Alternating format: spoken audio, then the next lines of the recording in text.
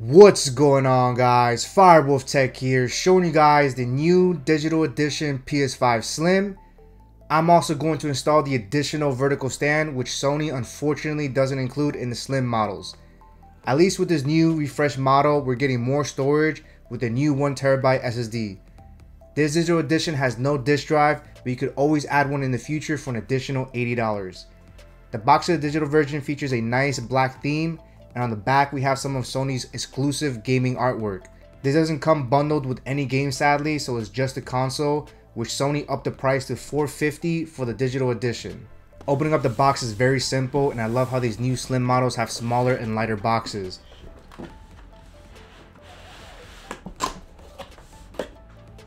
First thing we're going to get is your standard white DualSense controller, which hasn't changed much from the original PS5. It's still an amazing controller. Next up is your standard power plug, and then we get a pair of clear plastic feet so you can place the PS5 Slim horizontally. But like I said earlier, we're going with the vertical stand, which is sold separately. Further inside, we're going to get an HDMI 2.1 cable, and finally a new USB-C to USB-C cable, which is great. Alright, we're getting closer to the digital Slim, and I want to thank each and every one of you who sticks through this unboxing.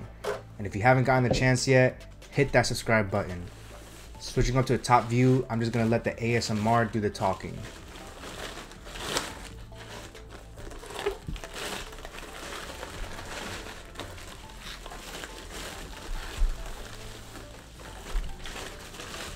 And there it is, same original power, but with a smaller body and a new refreshed design. The digital edition feels nice and light. Now let's peel off this blue tape that holds the new faceplate intact.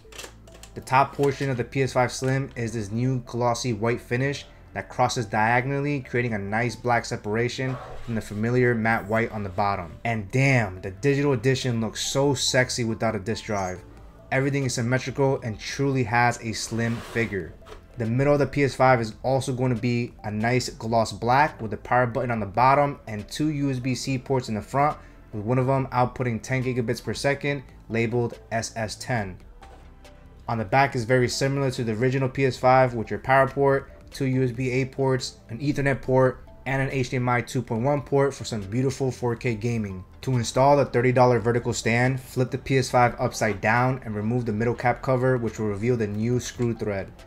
What's cool about this new vertical stand is that you can store the cap cover inside the vertical stand with a triangle and circle label. Now I know paying extra for the stand sucks, but I gotta admit this vertical stand looks and feels premium. Next, we're going to align the vertical stand with the shape of the PS5 and position it right on the middle.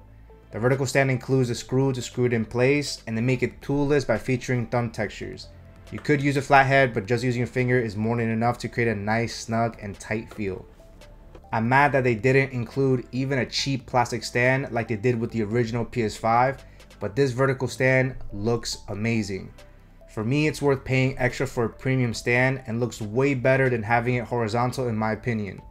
But the digital edition is so much thinner and could possibly tip over easier. Taking a look side by side against the disc edition PS5 Slim, and there's no denying that the digital just looks so much better without that awkward disc bulge. Let me know in the comments which you prefer out of the two. Powering on the PS5 Slim will illuminate beautiful RGB light strips that start from the bottom and reach about halfway up. The original PS5 had the lights on top, so I like how Sony changed it up with this new model. Although we get 1TB SSD, a portion of it is reserved for the system, so we actually end up with about 822 gigabytes for all your games and apps. You could always add an internal NVMe SSD for even more storage.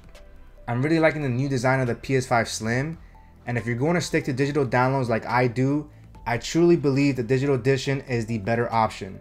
I'm not happy that they increased the starting price to $450 and not including a vertical stand, but when you add both together, you're still under the price of the standard PS5, so it's not too bad. If you're interested in the Slim, I do have affiliate links down below that will help and support the Firewolf Tech channel. I hope this video was helpful for you guys, and I would love your support with a like, share, and subscribe. Firewolf out.